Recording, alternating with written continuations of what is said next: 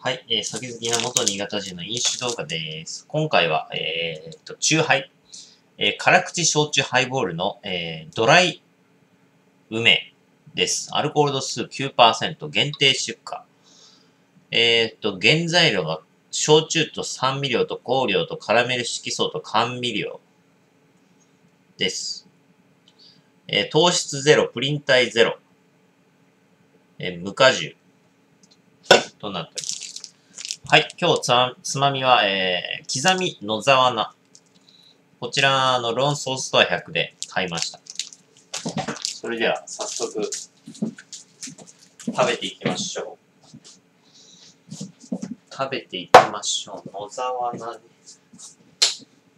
野沢菜、野沢菜と。刻み野沢菜。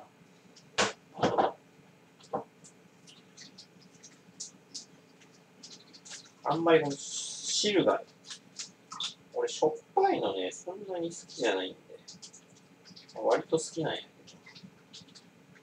ど、結構、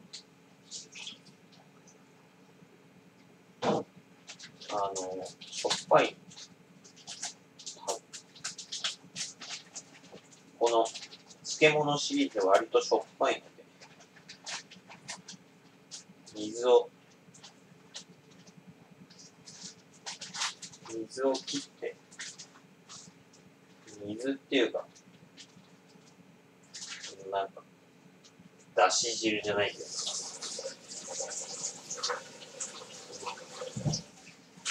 ょっぱい部分を取り出しまして、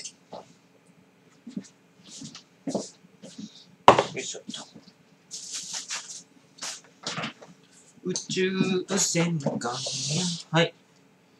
じゃーん。ドライ梅。まあ、このシリーズ、辛口焼酎ハイボールは、非常にパクリ商品として有名なんですけど。っていうか、そう。ずっと言ってなかったんやけど、焼酎ハイボールのドライまずくなりませんでした。てか、まずくなってませんか？タカラの焼酎ハイボールドライ。なんかまずくなったよね。じゃあ、いただきます。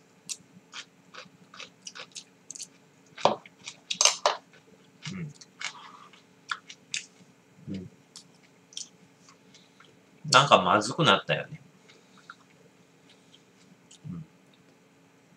乾杯。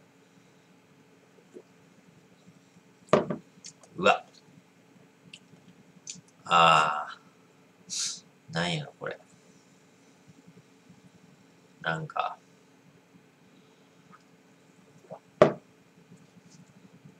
甘い。糖質ゼロなんやけど、思いっきり甘いですね。甘味料のせいですね。甘味料のせいでめちゃくちゃ甘い。まずい。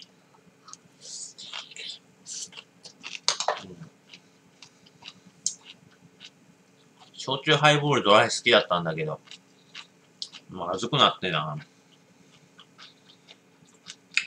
めっちゃまずくなったんですよ。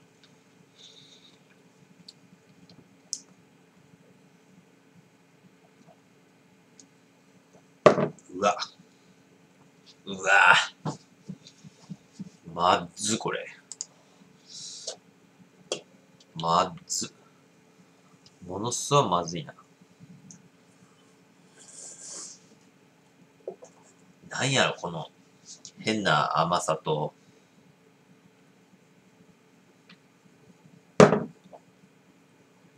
なんか、お菓子のような、お菓子のほら、なんだっけ、梅のさ、なんだっけ、小梅ちゃんだっけ？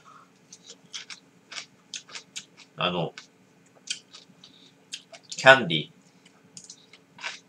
あれの甘さ。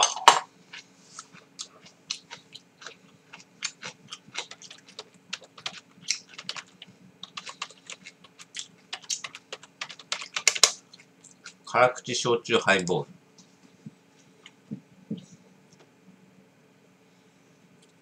まずい。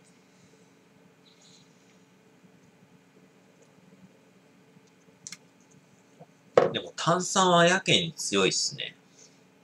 めっちゃ泡立ってる。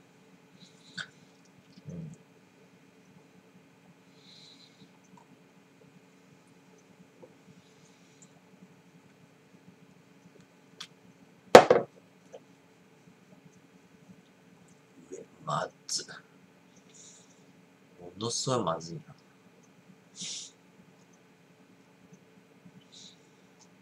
まあ、あれっすね。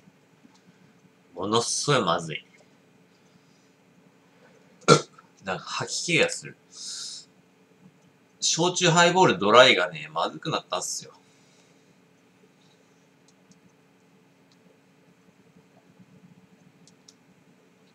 レモンは今まで通り美味しいんですけど、いつ頃からかな。なんか、久しぶりに飲んだら、まずくなってて。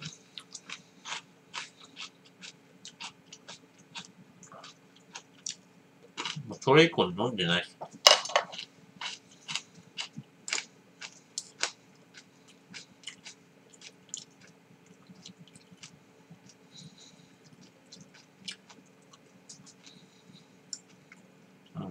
でも、焼酎ハイボールレモ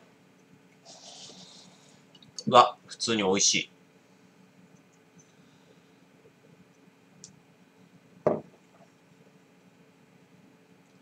と思います。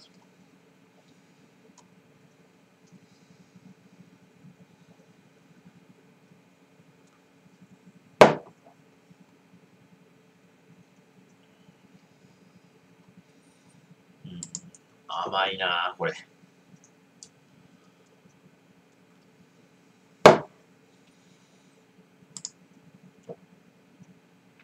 焼酎ハイボールに比べると、アルコール度数が高いんで、これ 9% ですからね。いいんすけど、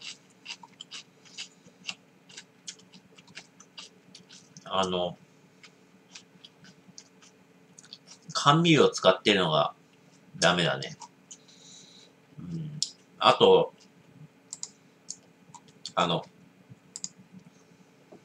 糖類を使ってないのがダメ。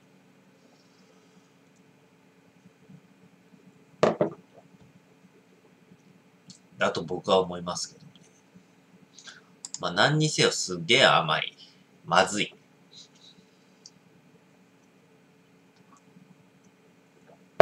気分が悪くなる。甘い。上ってなんか、吐き気がするレベルの。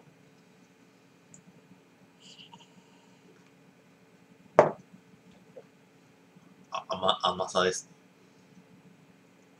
ね。ダメだ、これは。まずい。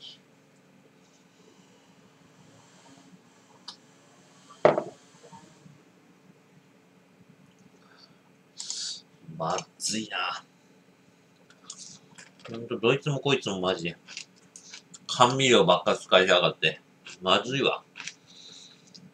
ものすごいまずいわ。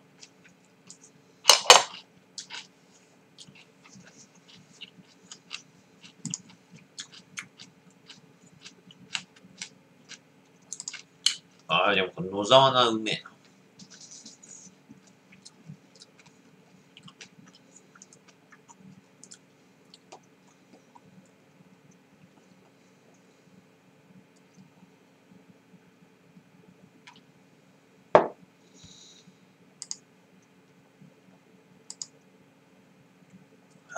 気持ち悪い。気分悪くなってきた。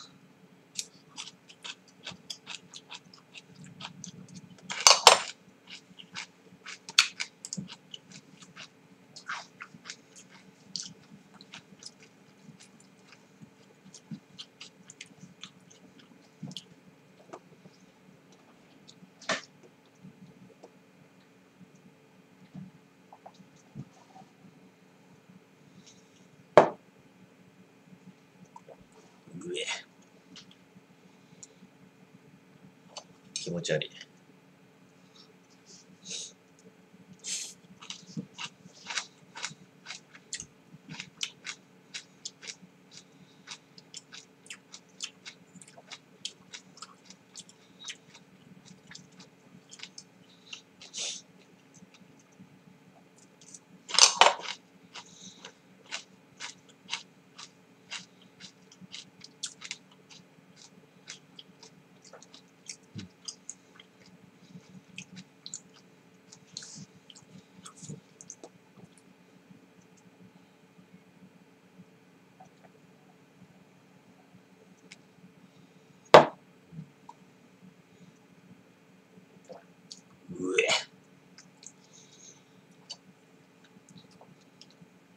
れ捨てていいっすか？捨てていいっすか？マジで。気分悪いな。こんな飲めねえよ。まずい。気分悪い。